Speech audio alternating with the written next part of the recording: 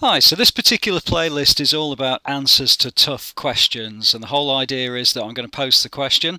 If you pause the video, have a go at the solution, and then the answer will be given in the final part of the video. I hope it's useful to you, and please do add a comment, like, subscribe to the site, and I'll look forward to seeing you inside the next videos.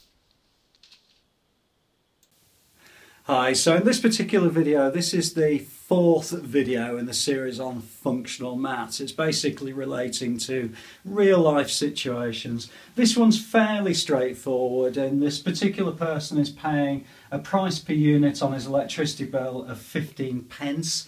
And he's had a reading and a new reading of 7,155 units, and his old reading 7,095 units. And the basic question is, how much does he pay? You need to maybe follow the link below in the description. You'll be able to download this particular question and all the questions in this particular playlist. Okay, so we need to work out how many units he's actually used between the old reading and the new reading. So it's a fairly straightforward takeaway. We've got 7155, take away 7095. So however you do that, and I'm very aware that there are different methods of doing these sorts of takeaways, but that will work out at 60 units for you. Okay, so this particular person's used 60 units and the price per unit is 15p. So all we're going to do is multiply 60 times 15